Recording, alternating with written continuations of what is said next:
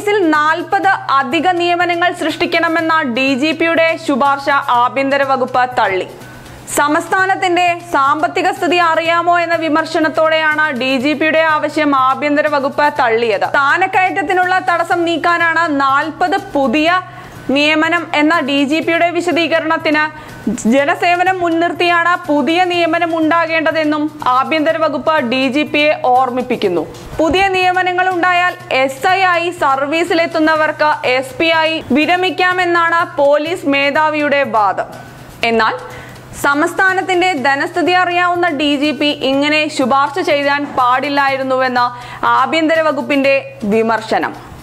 സ്ഥാനക്കയറ്റം ഉറപ്പാക്കാനല്ല, മറിച്ച് ജനങ്ങൾക്ക് സേവനത്തിനാണ് പുതിയ നിയമനങ്ങൾ ഉണ്ടാക്കേണ്ടതെന്നും ശുപാർശ തള്ളിക്കൊണ്ട് ആഭ്യന്തര വകുപ്പിന്റെ കുറിപ്പിൽ പറയുന്നു. മുഖ്യമന്ത്രിക്ക് ഫയൽ കൈമാറാതെയാണ് DGPയുടെ ശുപാർശ ആഭ്യന്തര വകുപ്പ് ബിശ്വാസ് മേത്ത മടക്കി അയച്ചത്. പോലീസ് സംഘടനകളുടെ സമ്മർദ്ദത്തെ തുടർന്ന് കൂട്ടത്തോടെ പുതിയ നിയമനങ്ങൾ സൃഷ്ടിക്കാമെന്ന് DGP സർക്കാരിനോട് ശുപാർശ ചെയ്തതാണെന്നാണ് വിവരം.